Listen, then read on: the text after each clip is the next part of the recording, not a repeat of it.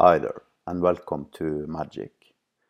This is version 5.5 of Magic that you can see here, which is one of the new features I've done in Magic.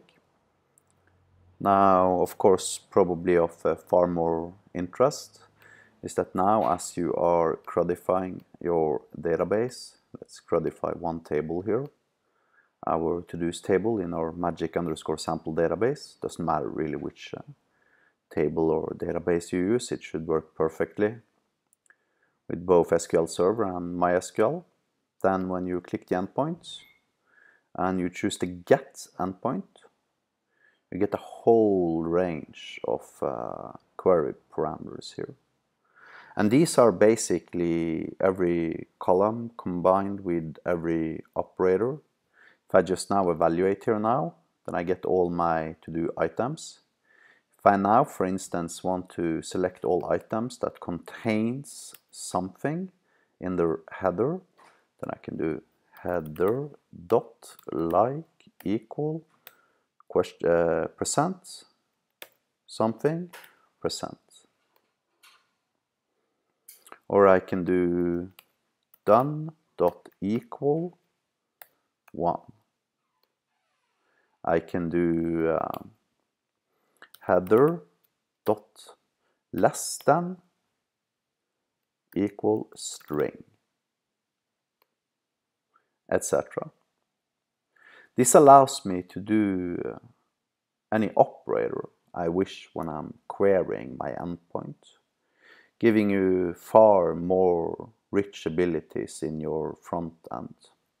Now, of course, MTEQ means more than or equal, MT means more than, EQ means equal, LTEQ means less than or equal, NEQ here means not equal, and like, of course, means like.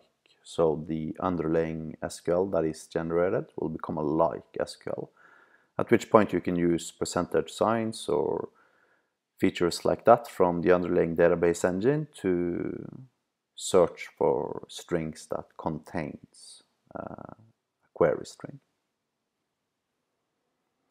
Now, another thing I did in one of my previous releases, but which maybe not everybody were actually able of understanding, is that I now have the ability to codify every single table in one button. Now it's codifying, it created 36 endpoints with 333 lines of code. I can go to my endpoints here and I can immediately see all of my endpoints. Now, of course, if I want to delete endpoints, then I can just go to the module that contains the endpoint and delete the folder, and now the endpoints are gone. And I can do the same with my magic sample, delete the folder. And of course, you can also edit the files. I'm not entirely sure about how much value that would be for most, because the files are created in Hyper Lambda, which is a Magic-specific, domain-specific dynamic programming language that Magic is able of automatically creating, but you can if you wish. I can change my file here, I can save it or delete it, etc. And I even have autocomplete here, by the way. So here you see all the functions I happen to have in my Hyperlambda installation. So that's another cool feature. Third feature, which I particularly like myself, is that when you choose one table at a time and you want to codify one table at a time, you can actually create a log entry here. If I, for instance, create a log entry for gets, some log entry, right? And then I click codify. Now, if I go to my evaluator and I evaluate my get HTTP endpoint and I pass in, for instance, limit equal 5 and header dot like equal sum. Okay, let's try this one. Now, if I now go back to my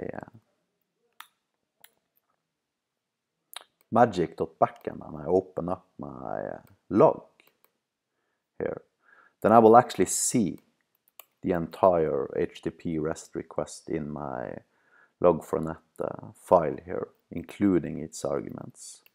Some log entry, that was the text I chose, then comes arguments, and beneath here are the actual arguments. So this is the 5.5 version of Magic. There is a link in the description of this YouTube video where you can download Magic.